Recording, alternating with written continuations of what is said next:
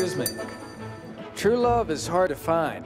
Sometimes you think you have true love, and then you catch the early flight home from San Diego. Today, Mitch's life took an unexpected turn. Heidi? What are you doing home? And a couple of new people jump out of your bathroom blindfolded like a damn magic show.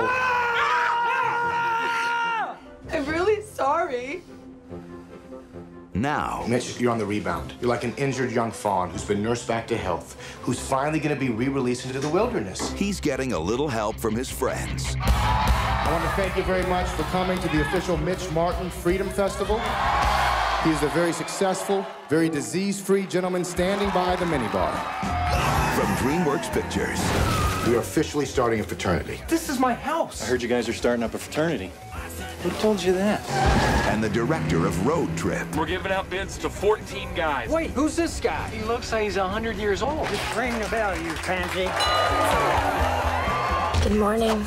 Now that was a party. I want in. Half these guys don't even go to the school. I promised my wife I wouldn't drink tonight. Yeah, I'll do one. I'll do one. I'll do one. We're going streaking! Once it hits your lips, it's so good. We don't take it too seriously. You may be asking yourself, why is this cinder block tied securely to your Earmuffs. Don't you think this is going a little far?